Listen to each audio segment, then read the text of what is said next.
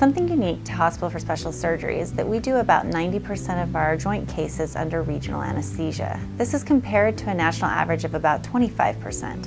But what is regional anesthesia? How I like to explain it to my patients is that regional anesthesia is when your anesthesiologist puts a part of your body to sleep, using numbing medications surrounding the nerves that supply that part of your body.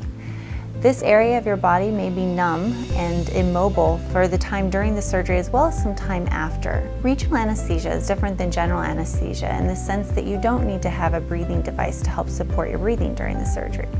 You sleep how you would on a regular night in your own bed. In theory, you could be totally awake having surgery on this part of your body and you would never know it was being operated on. But most of our patients actually enjoy having a little bit of sedation for comfort during the surgery. Studies have shown that patients that have regional anesthesia for orthopedic surgery have less chance of infection, less postoperative pain, and less nausea and vomiting.